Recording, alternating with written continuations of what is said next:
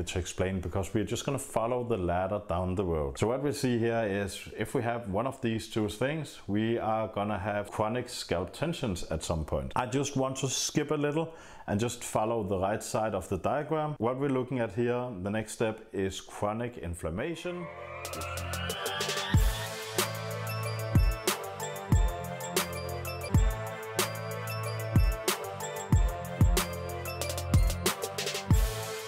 What is up guys, hope you're all doing well. Yesterday I received a question on my channel, and normally I don't usually respond a lot to them because I received too many for me to be able to do videos on and respond on. But this one seemed kinda interesting because it wasn't the most ordinary kind of question and it has a lot of background story. So I thought it could be of interest to you guys to learn a little about this subject. So first off, I just want to make very clear that this is not medical advice. I'm not a doctor, I'm not your doctor, and I'm especially not your mom, and I'm not your dad. So whatever you do, it's on your own accord and it's up to you to make the right decisions. And of course, you should always see a doctor before you're doing something stupid to yourself. This is what doctors are for. Now, I want to make very clear first off also that this guy already has a doctor and he is seeing a physician about his problems. Now, if you are experiencing any kind of problems and you already are seeing a doctor, please go visit your doctor first, or at least consult him before doing any kind of weird stuff. This is once again what doctors are for. Now that this is said, let's take a look at the question he sent me. So I'm just going to read up from my phone and you can just follow along up here on the screen if you'd like to, just listen to my soothing voice out there. So it goes like this. Hi. Yeah, of course, first of all, thanks. Yada, yada, yada. I have super aggressive male pattern baldness that started as 16-year-old. He says he is diffuse thinner. My regimen since I'm 18 is 0.5 milligrams dutasteride daily and 10% Minoxidil every night. As I was 21 years old, I had a hair transplant at the front with 1000 grafts. It cost me so much money. Right now I am 25 years old and I have never stopped with medication. My hair loss is progressing. I don't know what to do. He is considering to do oral Minoxidil, maybe start derma rolling once a week, and he asked me if I had any kind of advice. And at the very bottom he also just adds and I think it's due to a dermatitis as I use too much hair fibers. I'm now using ketoconazole shampoo 2 times weekly. So on, so on, so on. So first off guys, as I just said, if you are using something like dutasteride and you have been using it for let's say 5 years and you are still experiencing hair loss, to be honest, most of the time it's due to it not being androgen alopecia anymore. Maybe it's something entirely different and you should go talk to a doctor and see what to do about that problem. The next thing I noted was that he said that he were a diffuse thinner. Now a diffuse thinner is not male pattern baldness. Diffuse thinners is usually something like telogen effluvium or anagen effluvium, where the hair growth or resting phase is disturbed for some reason. I'm gonna make a whole bunch of videos on that subject for another time because it is very deep also, but it is an entirely different procedure that you need to do to combat that kind of problems. That's the first thing I noted when I read this comment. The next thing is that he said that he apparently wanted to begin to use microneedling, which means he might not have been microneedling at any point during his treatment. And lastly, he's told me that he now has dermatitis. So what I want to share here once again is a subject that I have been discussing before, but this is an entirely new approach. So this is why hair fibers is the devil's work, if you ask me. Like, you can use, let's say you have like a spot that is bad still. You can use hair fibers if you're going, let's say, on a date or something weird or something special, but you should never use hair fibers daily or weekly or anything like that, because there can be complications down the road, and this is what we are going to take a look at today. So first off, what I want to share with you guys is a diagram, and this diagram actually shows how hair loss progresses down different stages and why it becomes hair loss at the end of the day. As we see at the top of this picture, it is the precursors, which is genetic factors or androgens. Now this is either you are genetic predisposed to losing your hair, or you are having some kind of other factors play a role. For my case, it was steroids, so that would be the right side, androgens.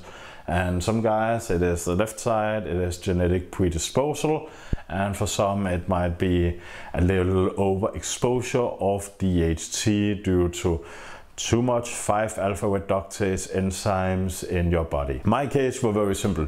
Stop doing steroids, you fucking idiot. Other guys, they have genetic predisposals, and at the end of the day, this is where this diagram is super handy to explain, because we're just gonna follow the ladder down the road. So what we see here is if we have one of these two things, we are gonna have chronic scalp tensions at some point. I just want to skip a little and just follow the right side of the diagram. What we're looking at here, the next step is chronic inflammation, which leads to androgen response, which leads to perifollicular fibrosis. Now this is basically where the skin around your follicular is going into fibrosis, meaning that it becomes very hard and dead and nothing can live there. Let's use like a desert for metaphor. At some point, even if you have stuff growing, at some point everything is gonna die and it's gonna become sand and nothing is going to be able to grow there. That is what is noted in this diagram at this point. And now once again, if we follow the diagram, perifollicular fibrosis leads to restricted growth space. If we just follow the arrow around the whole diagram, which means we go from the middle of the section past all the other steps straight down to hair loss. This means actually if you have perifollicular fibrosis, it doesn't matter if we use Minoxidil. That doesn't matter at all, because I'm gonna show it right on top over here. What Minoxidil does is that it actually targets the blood flow. The only problem is blood flow can help not restrict the capillaries and yada yada yada so on. This is not important for this video because we are gonna skip all these steps and just use a backdoor the whole way around and just go to hair loss. So if you're using Minoxidil, it ain't gonna help. And there's actually a couple of studies that actually shows that people with telogen effluvium actually had some slight improvement from Minoxidil, but I think it was something like 95% of all the guys in the study just by own will decided to quit using Minoxidil because it didn't actually do anything for them. If you are experiencing this kind of male pattern baldness or diffuse thinning, and it might be something else as I just said, this could be one of the reasons why Minoxidil ain't doing a thing for you. The next thing I want to address is that he told me that he had dermatitis and he were using hair fibers a lot. Apparently I could assume and extrapolate from whatever he was writing there, because to get dermatitis from hair fibers, I had never actually been scared of dermatitis. I were more scared of getting clogged pores, but it is entirely possible that it can happen. I just never imagined anyone using it to this kind of extent, but then again, I am a stupid human and I tend to think that how I think is how everyone else thinks. So this is why I wanted to make this topic. So the thing is, when we are talking about this, I want to show you another diagram. I have it straight up for you here. So the thing is, if we look at this circle, and what I usually call it is that I call it the vicious circle of death for hair cells, or whatever you can call it, a death spiral for your hair. Let's just bring it up to the screen for you guys and then you can see. Let's just assume that we start in the left corner because it is a circle jerk motion or whatever you'll call it. The next thing is gonna fuck up the next thing and so on and so on, and goes on into a circle. So let's say you have acute inflammation. It's gonna trigger an androgen response. That's gonna trigger an increased sebum production. Now, when you have more sebum, you're gonna have more microorganisms living in your scalp area, which leads to more inflammation because of, of course, you have billions of creepy little fuckers living in your scalp.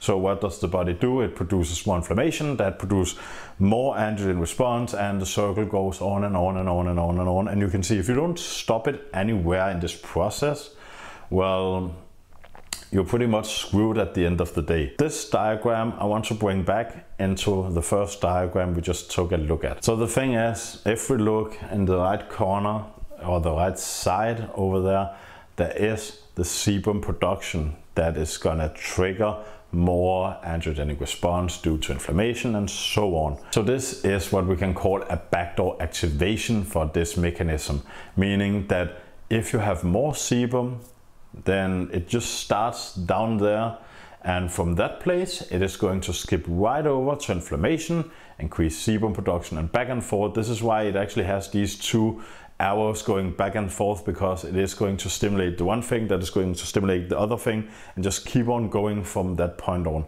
So the thing is, what it is going to stimulate straight after that is what we call peripheral fibrosis, and this once again just skips all the other steps.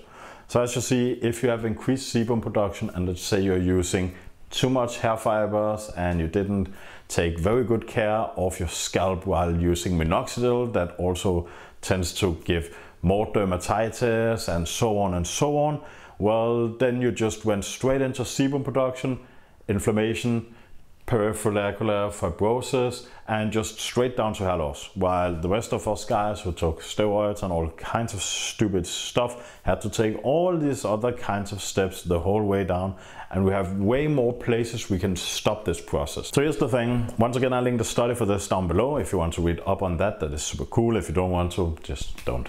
Minoxidil ain't gonna do shite for this at any point.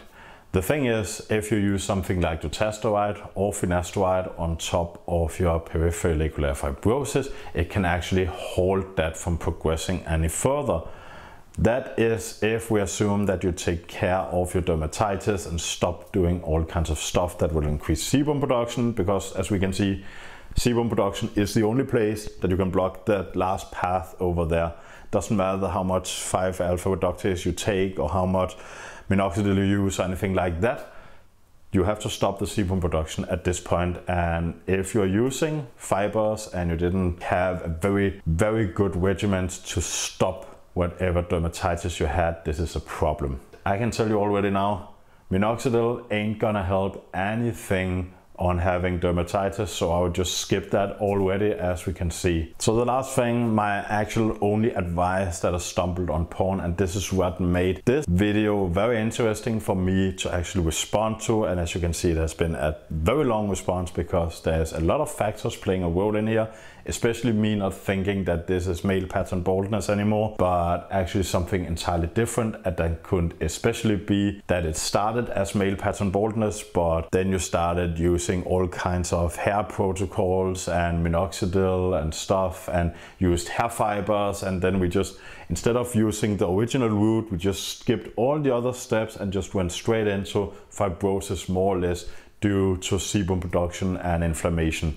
So what we do from here is the only treatment that I know has any kind of effect on fibrosis, which is more or less the same as scars, is what you mentioned in the start. I don't remember the context of the question, but I remember that they were asked if he were to use derma rolling or microneedling at this point. Funny enough, microneedling or derma rolling is the only thing that actually induce a lot of growth factors to the skin and underlying skin areas in the scalp or in the face or whatever. This is why they use it, to get rid of scars or acne scars or anything like that, which is fibrosis. So if you want to stop the fibrosis that is causing the restricted growth space and might be causing your continuous hair loss to progress even further, no matter what you do, take care of the fibrosis. My recommendation in a fictional world, because this is not a real advice or anything like that, since I'm not a doctor as I explained, is do microneedling treatment, stop using Minoxidil, stop using all kinds of weird stuff in your scalp, use your ketoconazole shampoo, keep your scalp nice and clean. Actually, if it were me, I would cut my hair short at this point and give it some space to breathe or anything like that. I don't know how long your hair is, but it seems like you're already applying a ton of stuff in your hair.